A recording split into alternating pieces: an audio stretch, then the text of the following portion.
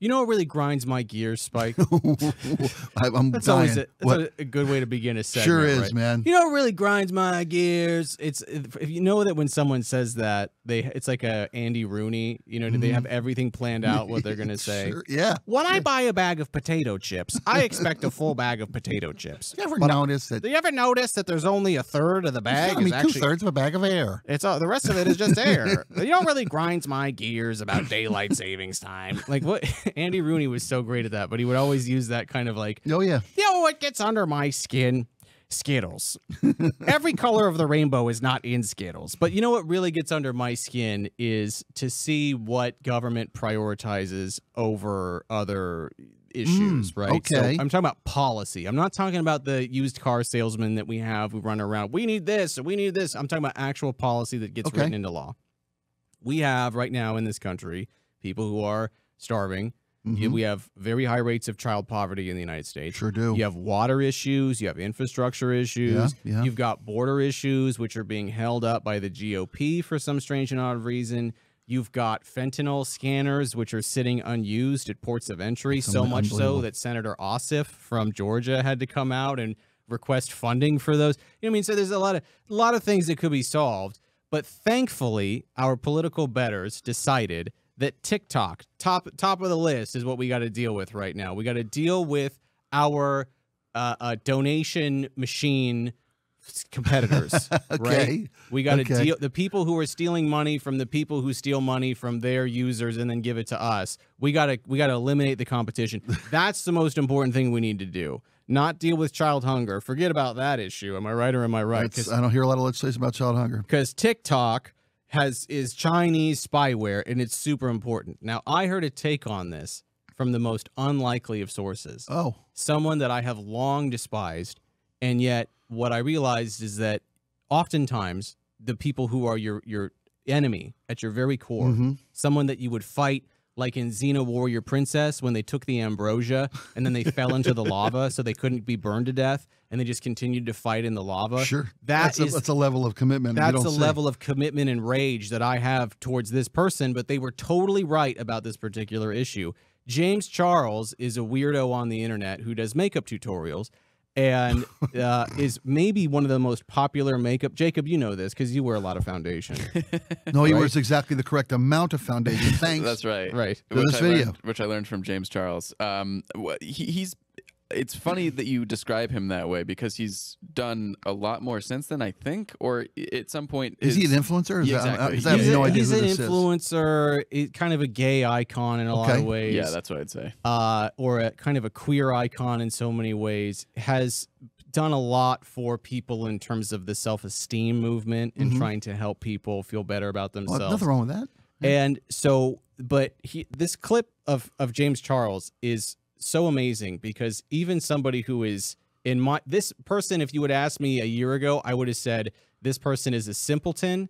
They've got great business acumen, but they have no deep conception of politics or philosophy or government. This is so unbelievably based coming from this internet weirdo that I have completely changed my opinion about James Charles. Can we play this really quick? It's the dumbest that I ever heard. Makes me so mad beyond belief. We are starving. People are dying. People are in jail for marijuana charges. We're in a war that we should not be in the first place. And TikTok is our most pressing concern? I don't think so. It's also infuriating and a test to our political system that bill got introduced, 5 minutes ago? And it was passed this morning and I was already going to the Senate, whereas there's already all sorts of bills that take weeks, months, years, and never get anything done to them. I don't think so. It goes to show, if somebody wants something done, it can be done, but we love to dilly-dally and make it not happen, so I'm over it. It's stupid, and it really goes to show that with this election year, you need to get out and vote and do something. That is the most based take anybody could ever give on the TikTok ban from that lady. That is an amazing, Well, I was curious how to frame it. Is it still, do I still him? Do I still say James? Is James non-binary now? I want to be. I want to be respectful. How about they? We'll go they. We'll play it safe. We'll play it on the middle of the fairway. Yeah, but Jacob's doing the research because I don't want to be. If I don't have to be woke, I don't want to be woke. Their brows were perfect. Their brows were perfect. You know, and anybody who can put that kind of symmetry into an artificial brow, I'm going to trust their judgment. They've got a steady hand and a good eye. Right. He, him, according to his okay, Twitter he, him. yeah, Okay, see, cool. there Okay, we yeah, go. we don't have to be respect woke, so now we can be as rude as we possibly want to be. But this is what I'm saying, is that people intuitively know, and tell me what you think about this, Mike.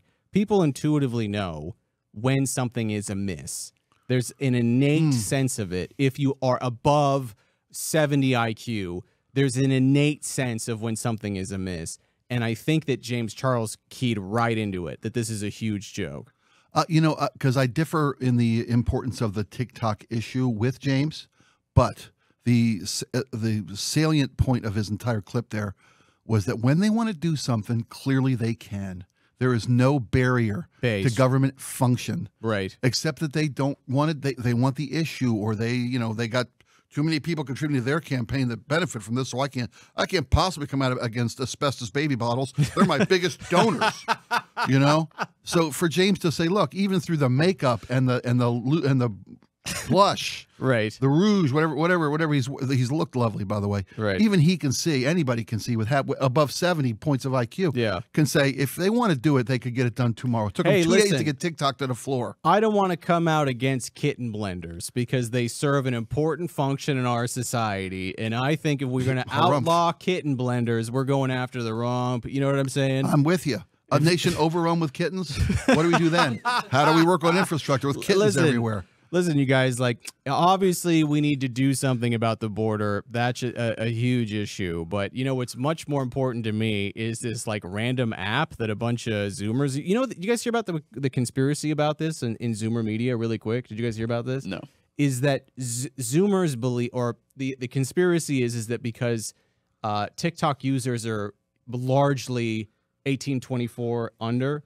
and that's the most prized voting block, and a lot of people get their political news through TikTok, that by eliminating that, you are eliminating a certain amount of information that will trickle down to Zoomers. Now, that's stupid because Zoomers are literally glued to this thing, so everything that they do, you know what I mean? You can't do anything without this thing popping up. 4 out of 10 of that age group, those Zoomers, or not, they get their news from TikTok. Exactly. Their news. Exactly. It's one thing to get makeup tips. Nothing to get cool dance moves. Right.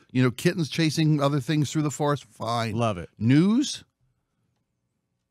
Should we send Ukrainian weapons? How's their dance moves?